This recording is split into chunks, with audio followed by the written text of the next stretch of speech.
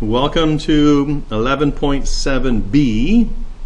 We're looking at surface area of prisms and cylinders. And I'm not sure if you noticed, but in our textbook we do not have an 11.7b, nor a C that we will do next time. So this is information that's not in your Larson textbook, but I'm pulling it from a different textbook, and it will be on the FSA, so it's important for us to know how to find the surface area of prisms and cylinders. So let's remind ourselves back here at 11.5 that prisms and cylinders have two bases, two big bases. Big bases, when we say big base, we're referring to the area of the big base here. And so the prism and cylinders have two big bases. Remember, those have to be congruent and parallel in order to be bases. So we want to find the surface area of these kind of solids. And in order to do that, let's emphasize, or let's get some terminology here. Of course, prism, you know that it has two bases, like we just said. Lateral faces. So we just said that these are the big bases. Lateral faces are the other faces. And those are the remaining side faces. So for example, this that I've colored in here in the pink, this is a lateral face. So is this one on the left, and this one behind, and the way back here, and so forth. I just wanted to emphasize one of these at least, so you knew that was a lateral face. And on this triangular prism, this on the right-hand side is also a lateral face. And altitude, that's a new term for us. Well, no, we've talked about that before to some extent, but not in three-dimensional.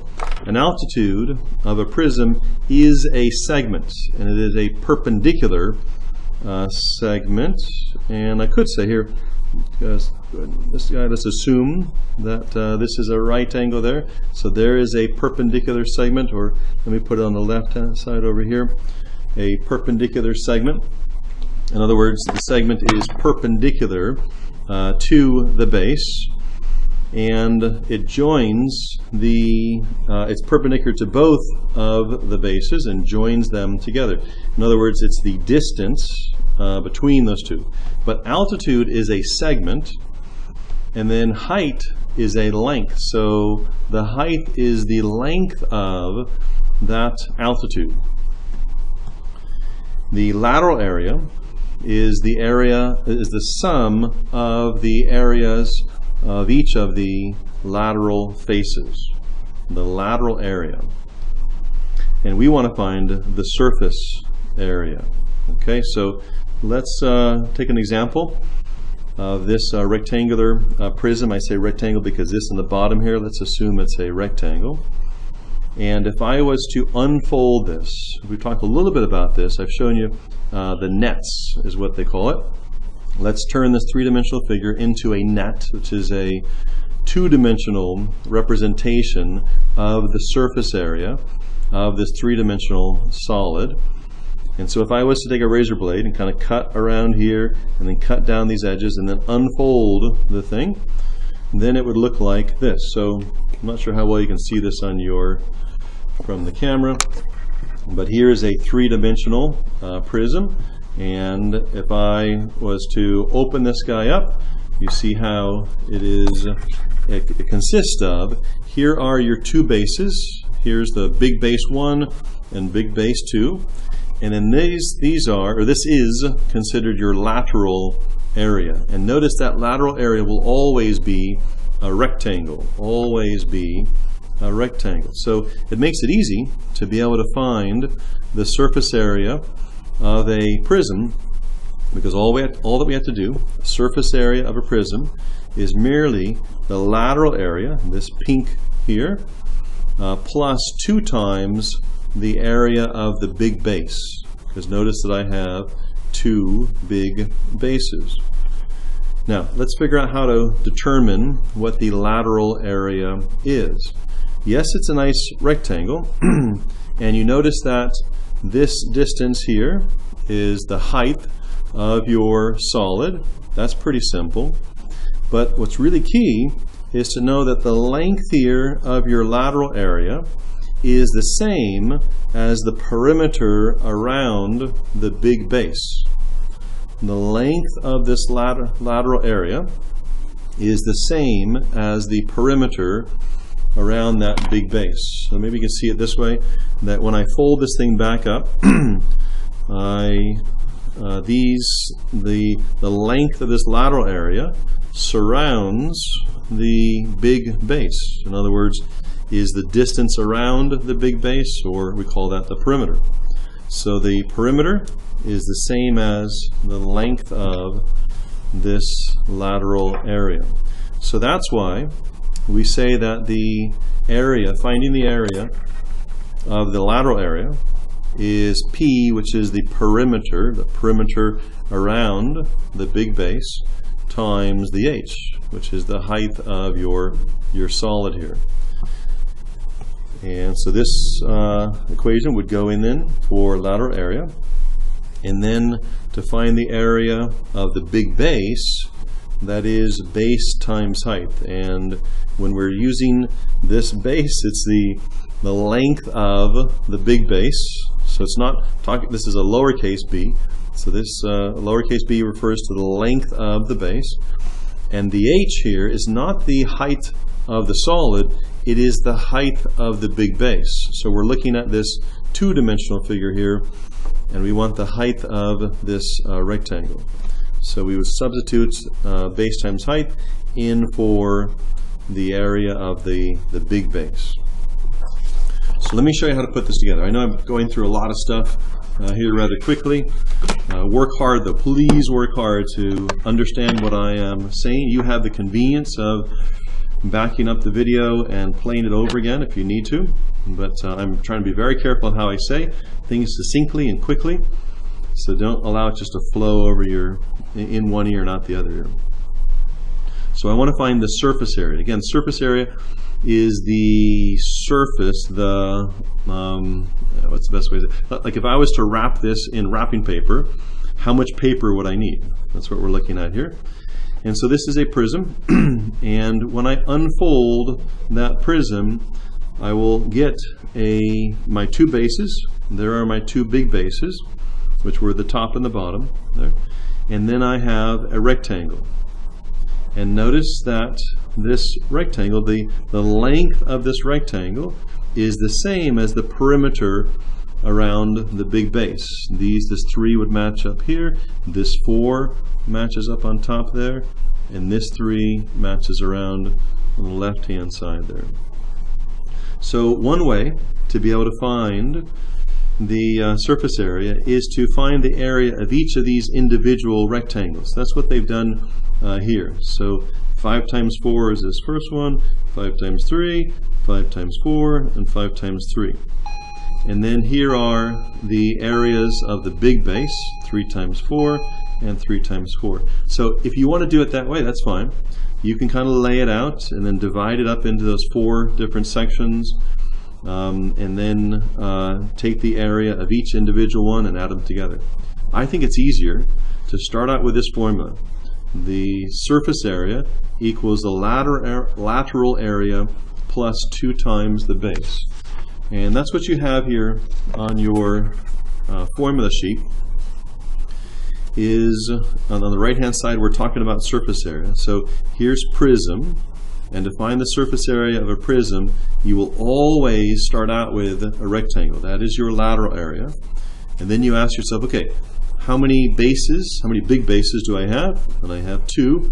And what are the shapes of the big bases? In this case they happen to be rectangles, or it looks like a square. So I put those on there. And so now my surface area is equal to the lateral area, that's in the pink there, that rectangle, plus 2 times the area of the big base. And once you have that, then remember the surface area, the lateral area is equal to the perimeter. So the length of this lateral area is the same as the perimeter around the big base plus 2 times the area of the big base. So 14 is my perimeter. If I was to add up 4 plus 3 plus 4 plus 3, I think it's 8 plus 6. Yeah, that's 14. And then my height of this rectangle in the light green here is 5. Okay, so that takes care of my lateral area. And then plus 2, because I have 2 big bases, and the area of each big base is the base, which is 3 times 4, which is the height. And so there's my equation, and my solution in this particular case is 94. So the surface area of this prism is 94. Let's actually do one now on your notes, and hopefully we'll begin to pull this together in your mind. Again, I know it's a lot. Hang in there, listen carefully in what we're doing. So we are finding the surface area of this prism. Okay, prism has 2 big bases, and so we always start out with a rectangle. Always start out, when you're finding surface area, draw a rectangle, and I have 2 big bases. And what are the shapes of each of these big bases? And in this case, they are rectangles. So I draw a rectangle up on top and a rectangle down below. There's 2 bases there. So to find the surface area of this prism, surface area equals lateral area plus 2 times the area of the base. So again, here is your formula sheet. Surface area equals lateral area plus 2 times the big base. And lateral area, remember, is the perimeter. That's the perimeter around the big base, which is the same as the length of this rectangle, times the height. And this is the height of your 3-dimensional solid. And then plus 2 times, and the area of the big base is little b times little h, or base times height. So let me have you now plug in the numbers. Your perimeter is going to be the distance around the big base. So here is the big base, the distance around here. You know, of course, that if this is 5, this other one over here is going to be 5. And if this is 6, the other one to the left is going to be 6. So you say 5 plus 6 plus 5 plus 6. Okay, that's your perimeter. That's your perimeter around the base. Your height is going to be the height of the solid, which is 8, plus 2 times the base. Now this is the base of the big base. So the base of the big base is 5 times the height. Now do not put in the height of the solid. I don't want that height. I'm finding the area. Remember, we're talking about big base here. Maybe I could put a big base here. I need a red pen, but I want to find the area of this big base, and so it's base times height. So I want 5 times 6. Okay, so do not put 8 there. Make sure you put 6 in. That is the base of the big base. Okay, so go ahead and pause the video, plug in your numbers, and calculate that and get me an answer. Or get yourself an answer. Let's look now at cylinders. Remember, we said that we're going to find prisms and cylinders. Now that we have the prisms down, cylinders it'll be a piece of cake. You watch. Okay? So, to do this though, I do need my cylinder. Okay. And this guy's really big, but I hope we can still use it. So cylinder, as you know, just like the prism, has 2 bases. So here is our, yes, fine. So here's our drawing of the, what we'll do here. Here's our drawing of the cylinder. And as you see, there are 2 bases that are congruent and parallel. Altitude, remember, altitude is a segment. So this is an altitude of this cylinder. And then the height, I probably should have written that in there. The height is the length of that altitude. So height is a length and altitude is a segment. And then in a right cylinder, this is at a right angle, this angle here down here between this, what is it, like an edge going around, and then the height is a right angle. Okay, so what does this cylinder look like when we unfold it? Let's see how well this comes off across in the video. Probably not too well, but here's your cylinder. Here's your cylinder, and what I'm going to do is take a can opener and cut around this thing and then fold it out. And notice that I have two bases there and then a rectangle. So like I said, you always start out with a rectangle when you are talking about the surface area. For all the solids that we will be talking about, except for a sphere, you'll use a rectangular shape to represent the lateral area of that solid. And notice that in this lateral area, okay, this is the height, right? That's like the prism. But this length of your lateral area, remember before we said was the perimeter around the base. Well, same thing for a cylinder. It's the perimeter around the base. But what is that called? What's the perimeter around a circle called? Because in a cylinder, your big base is a circle, and the distance around a circle is called the circumference. So your surface area equation is the same. So surface area equals lateral area plus 2 times big base.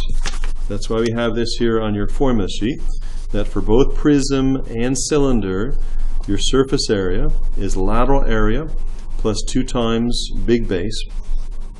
But then for the lateral area, yes, it's a rectangle, we got that. But the lateral area, this length here on the lateral area is the distance around a circle, which is the circumference. And circumference, which you know, is 2 pi r. Or you could say pi d if they gave you the diameter. But in this case, they're saying 2 pi r. And then this height, or I guess you'd say, yeah, height, I guess, on a rectangle, we'll leave that as height. So that is the height of your three-dimensional solid there. So that is your lateral area. That's what you will plug in here for lateral area. And then we want to multiply, want to add to that 2 times the area of the big base. And what is the shape of our big base? It is a circle. And what is the equation for the area of a circle? It is pi r squared. So you'd say 2 times pi r squared. Okay, so let's do an actual example of that. Here in your notes, I will help you to get started on this. This guy is a cylinder, and we're told that 13 inches. I don't like the way they did this, but I assume that it's referring to the entire diameter here. But it's a little fickle the way they do it. They could have put the 13 inches down inside here. That would have been clear that it refers to the whole thing. But for our purposes, let's call 13 inches the diameter. I think that's what it is. And this 15 inches is the height of your cylindrical solid. So remember, we always start out with surface area equals lateral area plus 2 times base. In fact, probably we should have started out with the diagram.